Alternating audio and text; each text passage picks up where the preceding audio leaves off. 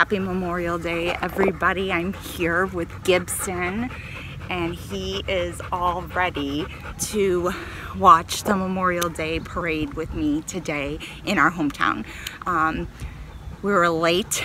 We're both a little out of breath because we were running to make sure to get up here in time to catch the parade, but we did it.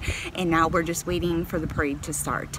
I'm happy to be able to come up here and to watch this parade and to take a moment of this holiday that could be so busy to make sure to remember to give thanks to those who have served in the past and who are continuing to serve and have given their lives and are putting their lives on the line for my freedoms and the freedoms of my family. And I am just so thankful, and I just want to make sure to take a moment to remember that today and to remember why we are celebrating. We are free because of the brave. So I'm excited, waiting for the parade to start. I'm excited to see it today and to remember to give thanks for all the freedoms that I have today. Well, I hope you all enjoy our hometown parade, and with that, I'll see you on our next adventure. Happy Memorial Day, everybody.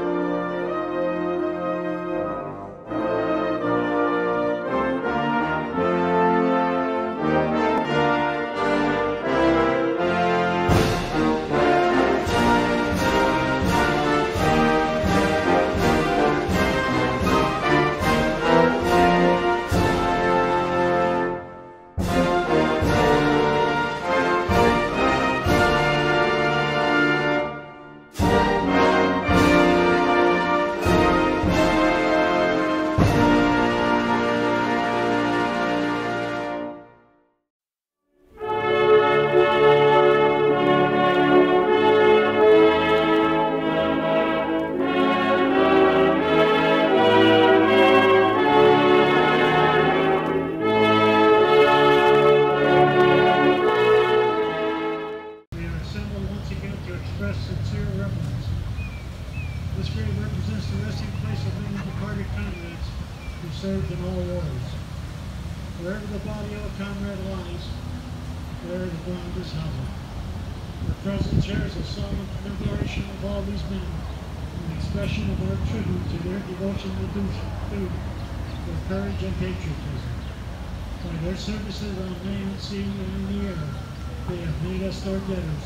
For the flag of our nation still flies over a land of free people.